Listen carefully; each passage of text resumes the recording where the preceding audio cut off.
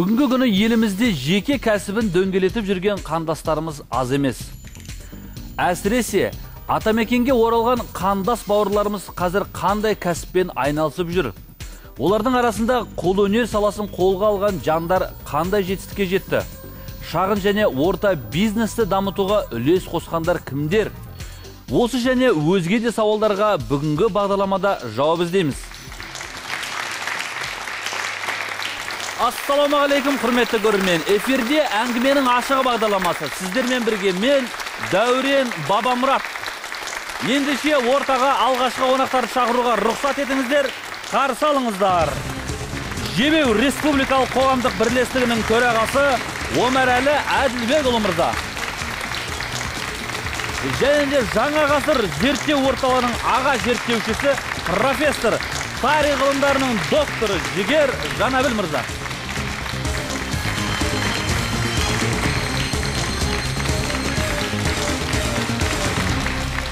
Рахмет.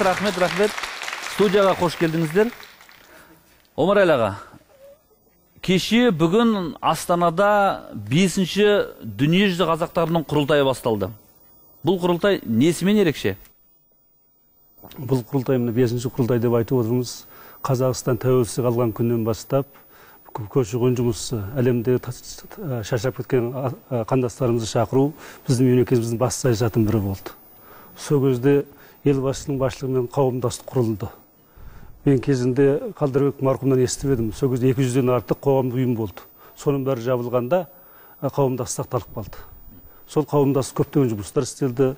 Елімізге міне 20 жылда 1 миллионға таяу қандастарымыз көшіп келіп. Қателеспесем 38 елден 350-ге тарта делегат келген дейді. Солай ғой? Мен осылай айтып жатыр, ақпарат естіп жатыр. Енді Омарәлі аға, сіз қоғамдық бірлестік басқарасыз. Сіздің қоғамдық бірлестік немен айналысады? Мақсаты қандай? Және де енді көбіне осы сұрақ қоғамда мазалап жатады, но сырттан келіп жатқан қандастарымыз көбіне кәсіптің қай саласында? Біздің қоғамдық бірлестік Жебеу 2009 жылы құрылған. Бұл басты құрылған тәуелсіздіктен кейін атамекенге оралған. Біздің тәуелсіздік алғаннан кейін көптеген зиялы жастар келді. 30 мен 25-тің арасындағы. Осы жігіттердің барлығы келгеннен кейін жоғары оқу орындарда, ғылыми орындарда жұмыс істеді. Содан кейін Қазақстан жағдайға байланысты көп бизнес байланысты. Соны 2000 жылдардан бастап жағдай жақсара бастады, экономика өсті. Содан кейін бізде бір ой болды. Біз енді өзіміздің жағдайымызды жасадық, енді ел үшін жұмыс істесек деген.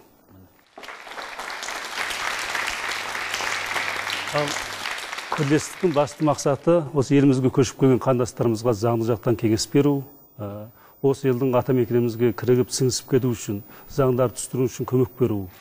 Рахмет аға. Енді көш әлі жалғасуда ғой, көш тоқтап қалған жоқ қой, Омарәлі аға? Көш жалғасып жатыр, енді көшті айтып болады, біз әлемде 3 ел бар десек, мына көші-қон байланысты Германия, Израиль, біздің Қазақстан, елбасының саясатының арқасында көш жалғасып жатыр. Енді көш болысының аралықта аздаған іркілістер болды. Біз әлі одан өтті, оған біз халқымыз, ұлт зиялылар араласты, елбасы саясаты жаңа көші-қон заң кепілдерім шықты. Енді аздап техникалық нәрселер бар шығар, бір үлкен жағдай өте жақсы деп айтуға болады. Міне, рахмет. Омарәлі аға, көп рахмет. Жігер мырза, сіз Қытайда тудыңыз, ақш-тың Гарвардында білім алдыңыз, оқыдыңыз, кейін елге оралдыңыз. Қазір сіздің зерттеу орталығы немен айналысуда, не зерттеп жүрсіз? 1997-те бітіріп, бір жыл сонда бір аға зерттеуші болып қалдық, бір жыл. Кітапханада материалдарды жинап, 98 жылы қайтып оралғанбыз. Оралып бір жылдай босқындар комиссиясы дейді. Соның жанында бір жұмыс істедік бір жылдай. Тәжірибені өмірден көргенімізді жинай келіп тоқып, Қазақстанның әр облыстарында болдық деген сияқты. Ең басты оралмандармен жұмыс істеп, оларға консультация ретінде бірінші сапқа барып, содан келе өзімге не керек? Осы өмірден жинаған не дегенде екі тіл игерген екенбіз, маңызды екі дүниенің. Біріншісі ағылшын тіл, екіншісі Қытай тілі. Қытай тілі қазір ескі Қытай тілі дейміз, ескі өліп кеткен тілдерді. Осыны жақсы меңгергендіктен, енді бұл заман уақыт өтіп баратыр, жасымыз келіп жатыр. Соны енді ол оралманың жұмысымен міне айланысып жатқан менің қаршағымдағы әріптесім кім Омарәлілердің жебесі бар, осы көп адамдар енді біз енді оған біз шынды заңды өкімет бар оны не қылып жатқан. Сол үшін не дегенде енді қазір Қытайда ескі деректерін біз қазақ тіліне қазір аударып жатырмыз. Міне. Аударып жатқанда ол менен бастаған жоқ. Мысалы, Қазақстанның тағы елбасының салиқалы саясатымен бізде мәдени мұрада ұйымдастырып, соны алғашында біздің келген бір топ зәли қауым, тағы да Бақты қан бар, оның ішінде Жанымхан Ошан дейді, тағы мына кім білесіздер, бір қаншалар көп деген недер аударды. Ал енді соны енді аудармай жатқан жер қай жерінде бар? Қалып қалған недер бар? Әлі көп қой, Құдай сақтан, анау таң нағма дейді, ана нағма не қаннамалар деген, олар көп қой. Соның бәрінен осындай бір орталық құрылған. Бір жарым жылдай болды, осы жаңа ғасыр, бұл ағылшын тілінде негізі New Vision деген. New Vision Eurasian Research Center дейміз ғой. Соны енді қысқаша енді қазаққа не қылу үшін жаңа ғасыр деп аудардық та, соның жаппай соған жұмысы қазір 5 немене бар бізде бірлескен Сатурник дейміз ба, немене бар? Қызметкерлер істеп жатырмыз. Міне тұңғыш кітабымыз бүгін алып келейін деп едім, енді оның өзі арнай бөліп тұсаукесер болатынын оны алып келмедім. Шықты. Ол профессор Субихайдың кітабы. 50 жыл уақытын шығарып, қазақтың жалпылы тарих дегені.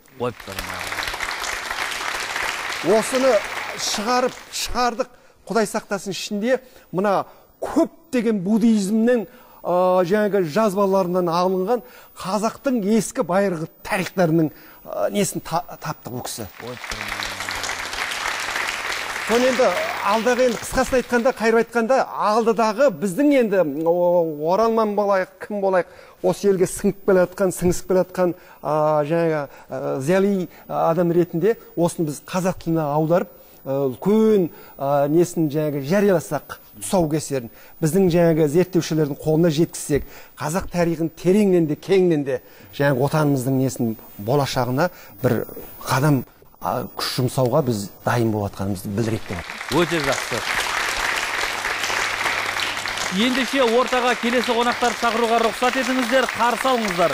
Ел мұра ұлттық қолөнер бұйымдарын таныту, дамыту жобасының авторы, Ел мұра журналының бас редакторы Салтанат Өмірәлі ханым.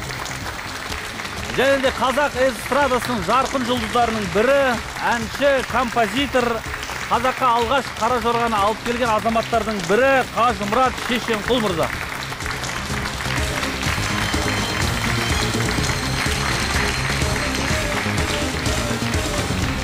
Қош келдіңіздер. Назарларыңыз экранда болсын, біздің журналистер әзірлеген қысқаша бейне сюжет.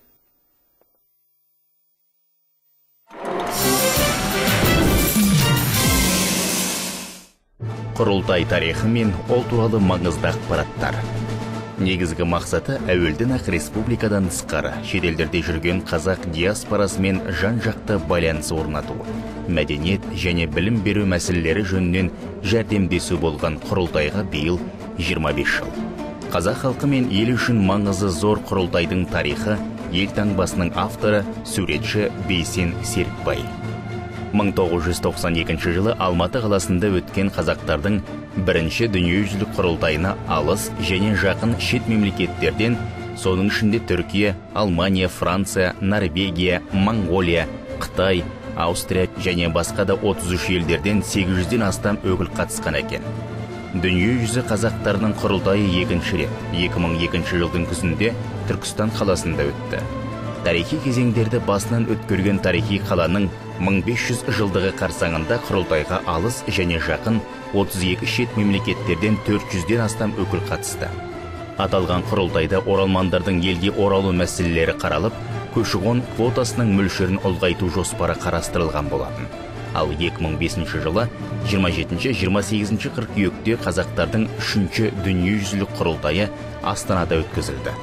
Құрылтайға алыс және жақын 32 шет мемлекеттерден, соның ішінде Ресейден, Қытайдан, Аустриядан, Чехиядан, Норвегиядан, Италиядан, Сингапурдан, Мысырдан 300-ден аса өкіл, сондай-ақ Қазақстанның барлық облыстары мен Алматы және Астана қалаларынан 200-ден астам өкіл қатысты. Құрылтайда шетелде тұратын қазақ шет жұрты өкілдерін Қазақстанның жоғарғы оқу орындарында оқыту үшін жағдай жасау, сондай-ақ тарихи отанына инвестициялар орналастыру мүмкіндіктері секілді мәселелер талқыланған болатын.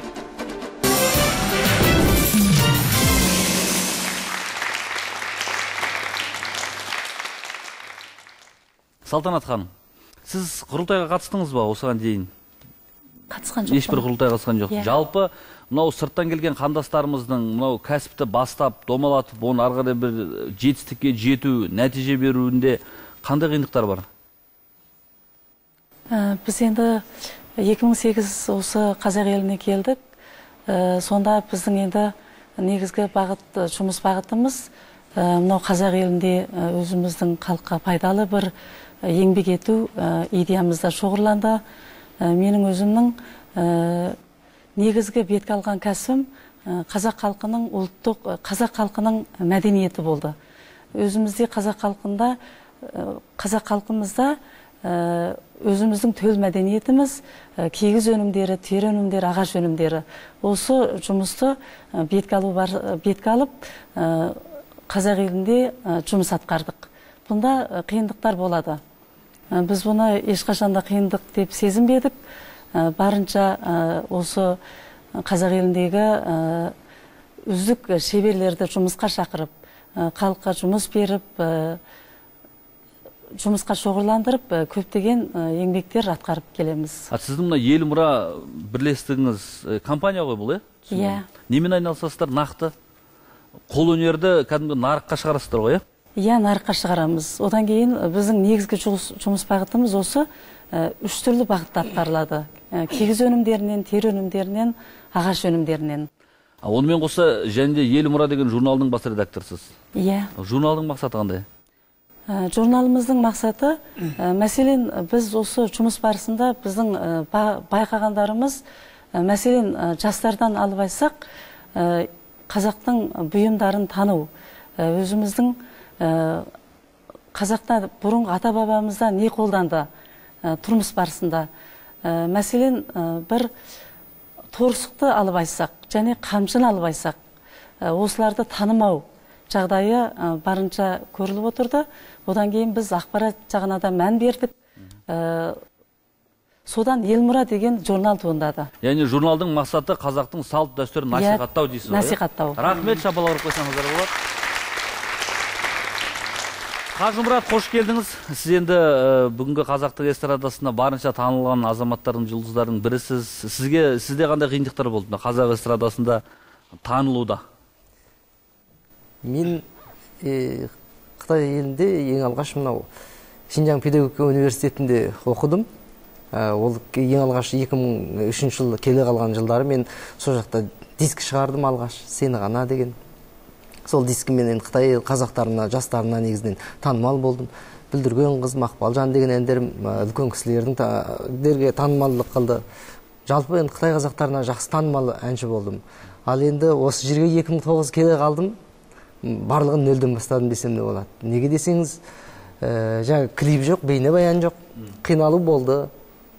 Қытайда енді өзімше жұлдыз болып қалғам. О жақта негізінен. Бірақ енді жұлдыз ауру болмады о жақта. Десе де, осы жерге келіп, ең алғаш 2009 келе қалғанда мені Қаражорға танытты. Өйткені ең алғаш Қаражорға алып келдік. 4 жігіт Қаражорға орындағанымыз кезінде. Жаңа деген өнер компаниясы болған, өнер дамыту орталығы. Сонда 4 жігіт Қаражорға орындағанымыз, сол Қаражорғамыз 2005 жылдары осы қазақ еліне келіпті ең алғаш. Одан кейін мен 2009 жылы алғаш өзім жалғыз орындап шықтым ән мен әнші концертіне. Содан ары қарай әйтеуір Қаражорға сүйреп, сосын басқа әндерімде танымал болып әйтеуір шүкірлік қазір жақсы. Қиыншылық болды басында. Рахмет, шапалақ ұрсаңыздар болады. Қажымұрат, сіз құрылтайға қатыстыңыз ба осы уақытқа дейін? Құрылтайға қатыспадым. Бірақ енді Европа қазақтар құрылтайына, шетел қазақтар құрылтайына қатыстым. Мен мынандай мәселе сұрағым келген ғой. Мына құрылтайда жаңа басқа мәселелермен қатар және де мына кәсіп мәселесі қаншалықты талқыланады? Бар ма, жоқ па? Енді ортақ сұрақ. Мәселенің себебі енді сырттан қандастарымызды елге жинаған кездегі басты мақсат бұл біріншен кәсіппен шұғылдан бары қарай қоғамға интеграциялану керек қой барынша. Міне осы мәселесі бізде қаншалықты дұрыс жолға қойылған. Енді қоғамның қай саласында болмасын, мынау етене араласып кету үшін бәрібір жұмыс жасау керек, жұмыс істеу керек. Енді жұмыстың ең негізгі жалпыға ортақ бөлімі ол кәсіп.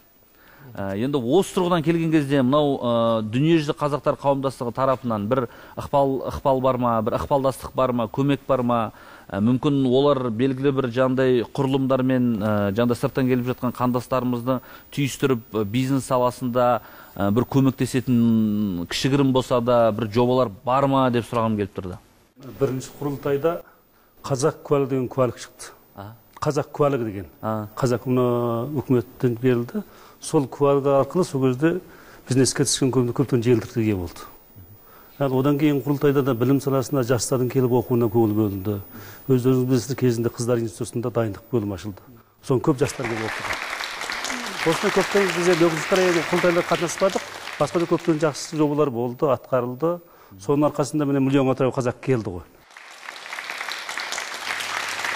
Ендеше ортаға келесі қонақтарды шақыруға рұқсат етіңіздер. Қазақстан Республикасының мәдениет қайраткері, Суретшілер одағының мүшесі Темірбек Жүргенов атындағы Ұлттық өнер академиясының доценті Рыстан Өмірзақ мырза. Және де жас ақын Әділет Ахмет.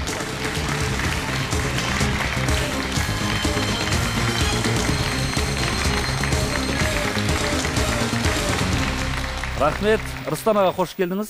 Рахмет. Мұна біздің студияда тұрған мұнау өнер туындыларының барлығы сіздің қолыңыздан шыққан. Солай ғой? Сол үшін ағамызға бір қошемет жасап қойыңыз.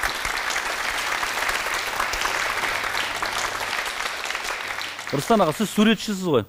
Мен суретшімін. Елге оралу қалай болды? Жалпы өнер адамдарына қиын болады деп айтып жатады. Бір кезде шетелде тұрған қазақтар үшін арман болған.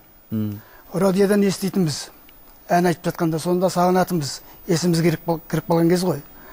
Сол 91 жылы егемендігін алғанда қалпағымызды лақтырып қуанған қазақтарымызға көзімізге жас келіп. Елге келу деген бұл ең үлкен бақыт. Бұдан үлкен бақыт болмайды.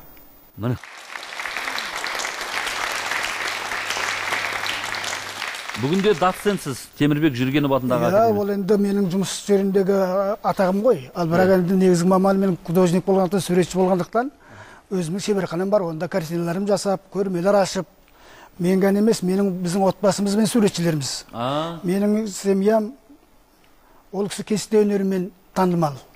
Кесте тігеді. Кесте тіккенде этнографиялық тұрғыда емес, қазіргі заманғы бейнелеу өнеріне лайықты. Және де екі қызым, екеуі де Жүргенов атындағы ұлттық өнер академиясын бітірген. Біреуі қазір Жемпиде, қазақша болғанда қыздар университетінде сабақ береді. Айнұр суретшілер одағының мүшесі, ал Гүлназым суретшілер одағының мүшесі, дарын мемлекеттік сыйлықтың лауреаты.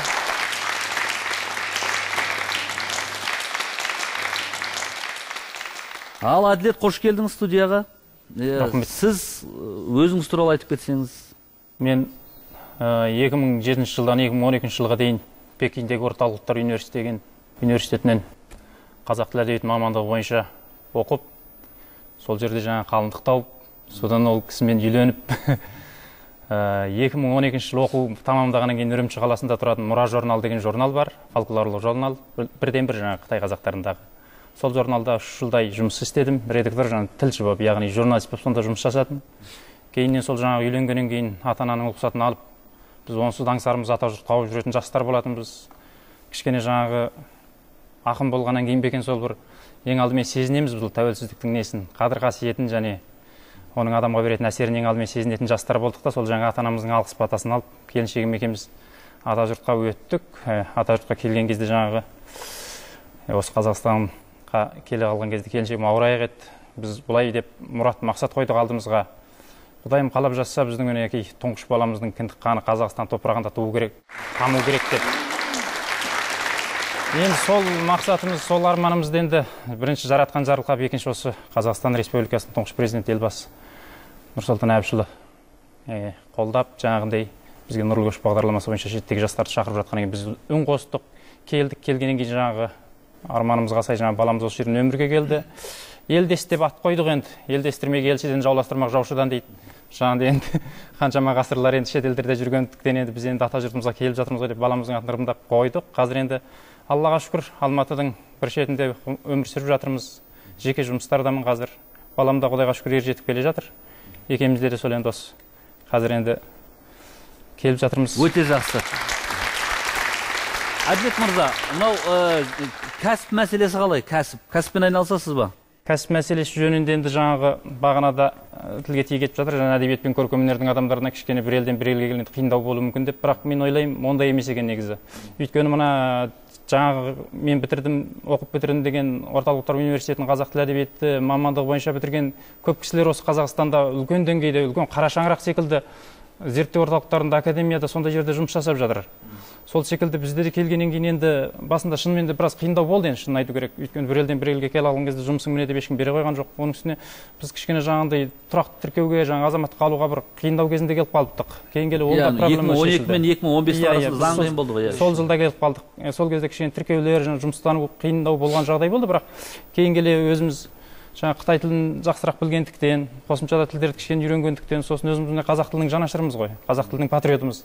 Сондықтан жаңа шетелдіктердің қазақ тілді үйренгісі келіп жатқан шетелдіктерге, қытайларға қысқасы, Қытай тілінде ержеткен балаларға жаңағы қазақ тілін үйретіп Алматыға келгеннен кейін. Ал енді жаңағы Қытай танығысы келетін, Қытайдың тілін үйренгісі келетін, қазір Қазақстанда сұраныс көп қой оған. Ағылшын тілі қалай болса, жаңағы Қытай тілде солай кішкене сұраныс болып жатыр.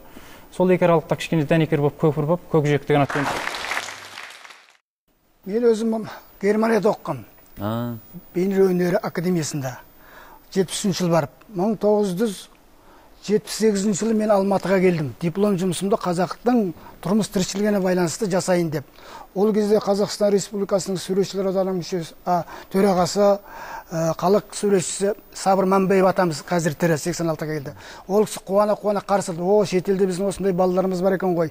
Білім алып жатқан балаларымыз бар екен деп қатты қуанып, маған ол кезде ол кісі өкіметтен машина мінеді, болған машинасын. Маған беріп қойды, қарағым, сен Алматыны таныс, біз сені регистрацияға тіркеуге отырғызып, сосын ары қарай жұмысын жасауға мүмкіндік бар деді. Бірақ өкінішісі, маған Алматыдан тіркеу бермеді. Үстеп ол кезде Москвадан алу керек екен. Мен білмем ғой, шетелдегі адам қайдан білем Москвадан алып. Сөйтіп мен бір сөз айтқанда Алматыдан қуылып кеткем, Қазақстаннан. Ал енді егемендігін алғанда 91 жылы бүкіл қазақты, ел президенті Монғолия қазақтарын самолетпен тасып алды ғой. Міне егемендік деген осы. Самолетпен қаптыған қазақ бірақ келдік. Сонда кигіз үйімізде деймін біз кигіз үйлеріміз бар ғой сол кездегі. Соны дейін самолетпен артып келдік қой. Міне егемендіктің ерекше жері осында көрсетіліп отыр. Міне. Өте жақсы, Рыстан аға. Бүгін студияда жаңа өзіңіз айтып қалдыңыз, Айнұр, Гүлназ деген қыздарыңыз отыр. Бұл кісілерде қазақ өнерін әлемге паш етіп жүрген азаматшалар. Микрофон өздеріңізде. Енді ортаншы қызы Гүлназым болам, қасындағы үлкен әпкем Айнұр. Енді мына жерде айтқым келеді, мына жерде біздің өнерде, өмірде үлкен үлесін қосып, шынайы жанашырлық көрсетіп жүрген әкемізге, анамызға осы жерде мың алғыс айтқым келеді. Өйткені осы кісілер болмаса, біз осындай қазір алып жүрген, өзіміздің ғасырдан ғасырға дәстүр болып жалғасып келе жатқан өнерімізді әлемге паш ете алмаушы едік.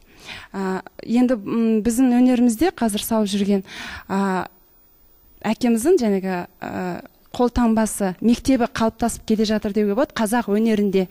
Өйткені мен әкем және айтты ғой, шетелде Европа өнерін білімін алғандықтан, оны қазақтың ою өрнегіне ұштастырып бір өзіндік жаңғырту. Әлемдік деңгейде әлемдік деңгейге көрсету үшін өзіндік бір стилизация қалыптастырған. Қазір қыздар университетінде сабақ беріп жүрмін. Осы кесте өнерінен, осы әкемізден, анамыздан үйренгенімізді қазір өзіміздің қазақтың қыздарына үйретіп жатырмыз. Өте жақсы, рахмет. Рахмет көп-көп. Омырай аға, не қосасыз? Енді Қазақстан қалай келден әңгіме шығып жатыр ғой. Осы мысалы Горбачевтың қайта құру және жаңа ойлау басталғаннан кейін мен сол кезде құда тағдырын жазуын Пекин дедім. Орталық ұлттар университетінде жұмыс істедім, сол оқып қалғанмын. Сол кезде қазақ әдебиетін көретінбіз. Қазақ әдебиетінде жазушы Смағұл Елубайдың алыстағы ағайынға ашық хат деген хаты жарияланды. Ол хатта жазылады: мен сізді қайда жүргеніңізді білмеймін, министр шығарсыз, болмаса жазушы шығарсыз, болмаса қарапайым адам шығарсыз. Міне еліңіз азаттық алды, еліңізге келіп үлесіңізді қосыңыз деген сөздер бар.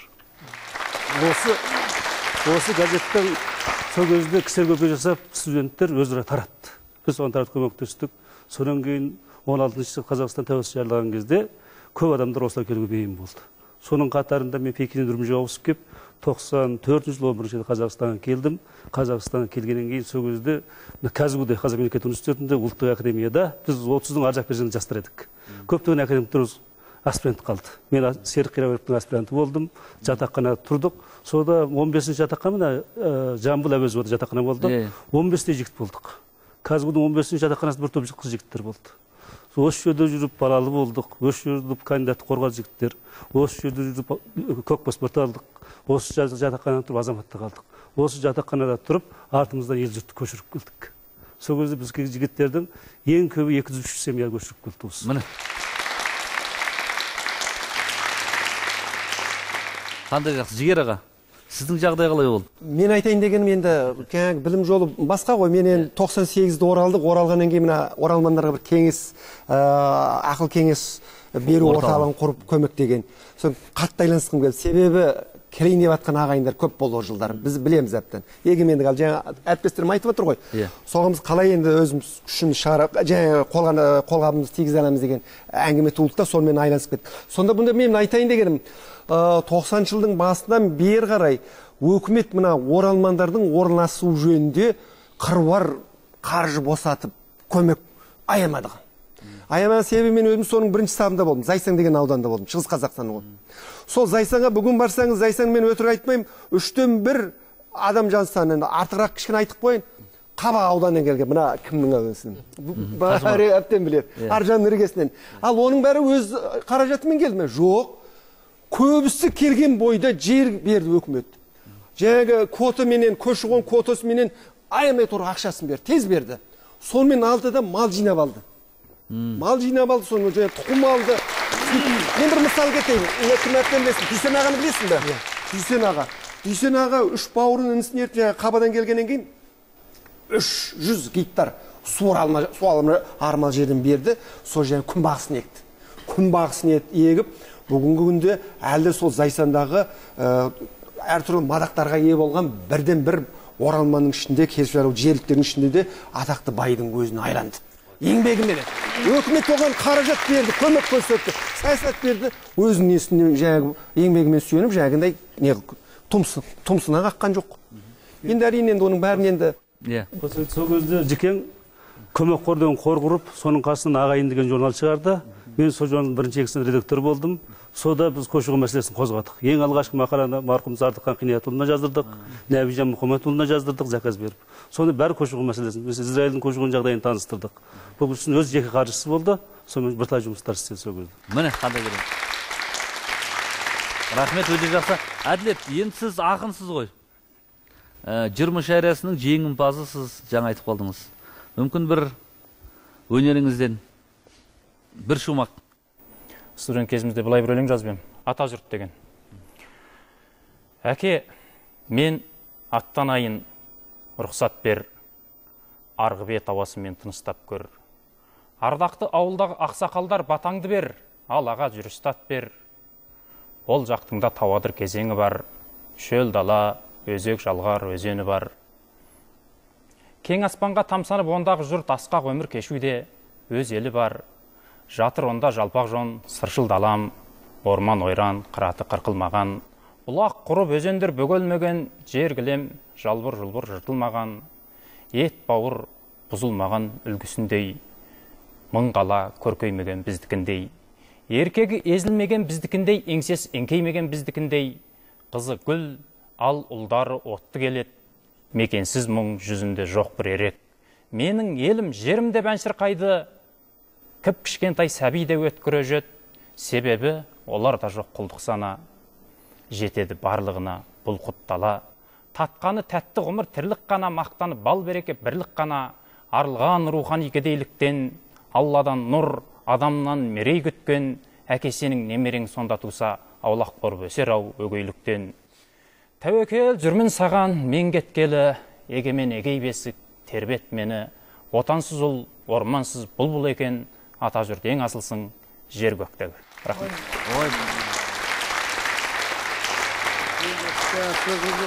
Қандай керемет? Алыстағы ағайынға не айтасыз деп отырсыз ғой. Мен айтар едім, мысалы, Қазақстанда заң кемелденген. Көптеген мүмкіндіктері бар. Байлығы мол, керемет ел. Өнен кейін медицина тегін. Оқуды жыл сайын 2% неменді оралмандарға береді. Оқуға квота береді. Сонысы айтар едім, мен таза білім алғыңыз, таза жұтқың келсе, өз еңбегінің нәтижесін көрсін келсең, сөзсіз атамекеніңе кел, өйткені көптеген мүмкіндік бар. Еңбектеген адамға өте мүмкіндік мол деп айтуға болады. Біз енді келгенімізге мен шын айтқан 25 жылдай оқып қалдым, ары не қалғанда. Енді мен өзімді оралман деп санамаймын мен. Енді оралман деп енді жеріктер тіліміздің жаңағы несінен біледі де, сіз оралмансыз деп жаңағы қалпақты саған тарс етті, кигізеді. Сен оны айланамыз. Ал шын жүзінде жаңағы қарап отырсаңыз, біз мына жерлік халықпенен біте қайнасып кеттік. Біздің бүгінгі тағдырымыз, mesela бүгінгі менің жұмысым оралманмен ешқандай байланысы жоқ. Бала тәрбиелеп отырмыз, балалар жаңағы орысша сөйлейді, ағылшынша сөйлейді. Бір қоғамда болып кеттік. Бұл сол үшін мен айтар едім, ағайындар алғаш келгенде расында біраз қиналады. Бірақ ойбай бітті қиналғанға анау екен, мынау екен деген сөзді айтпау керек ренжіді. Біз көрдік қой міне. Біз деген анау Америкада жүріп, мен 97 жылы бітірдім ғой. Бітіре салып, жүгімді жинадым, Қазақстанға кетеміз дедік. Неге? Отанымыз, еліміз сол. Жаңағы тіліміз сол. Мен айтайын енді, мен мына дүниенің біраз жерін шарлап келдім. Францияда болдым, Германияда болдым, мына жерде болдым. Мен айтарым, қазақты қазақ ететін, адам ететін, көмек жасайтын, өлпіресің жаңа аузыңа су қояды, тек қана қазақ екен.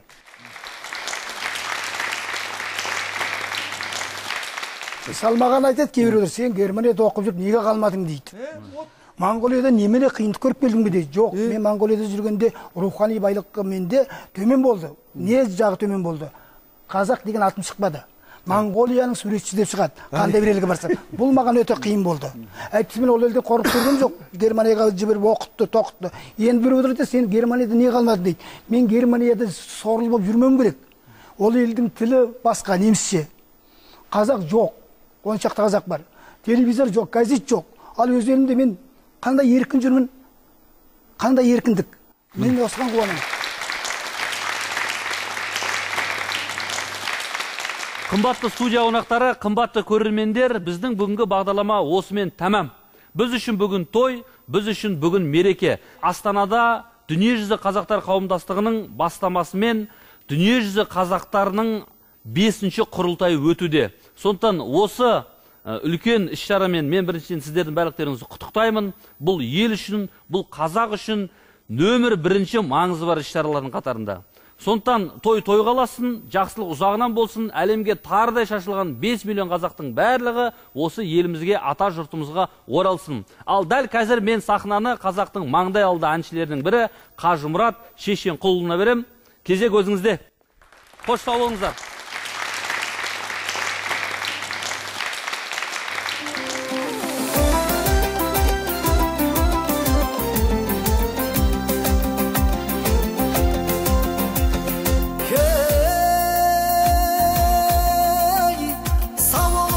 Сайранымсың туған ел, қорғанымсың, айбарымсың туған ел. Бәк көңілмен сені шексіз сүйемін, көтеретін байрағымсың туған ел. Сен туралы кәусар жырлар жазамын, таңға жайып таусуындай тазамын. Бостандықтың күні босқа өтпесін, бодандықты талай көрген қазағым. Мен қазақпын, қайсарғалық тектедім, асылларман асқарына жеттедім. Тәуелсіз ел Қазақстан жасасын, одан басқа бақытым да жоқ менің. Даңғыл болсын келешектің жолдары, байтақ отан саған бақыт орнады. Бұдан өзге тілегім де жоқ менің, ұлттық рухым биіктесе болғаны. Лайланбасын өзендерім, көлдерім, соқты көзден аман болсын кең жерім.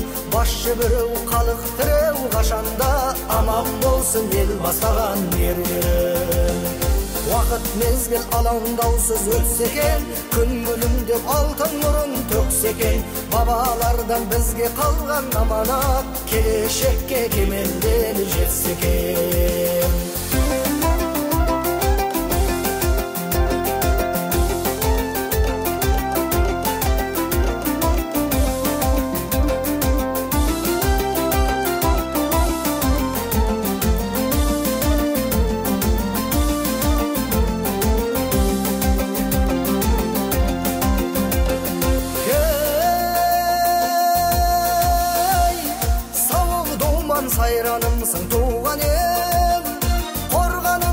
айбарымсың туған ел. Пәк көңілмен сені шексіз сүйемін, көтеретін байрағымсың туған ел. Жырыла жырыла алау жүрек оттыным, баяғыдай көрмеулігін жоқ бүгін.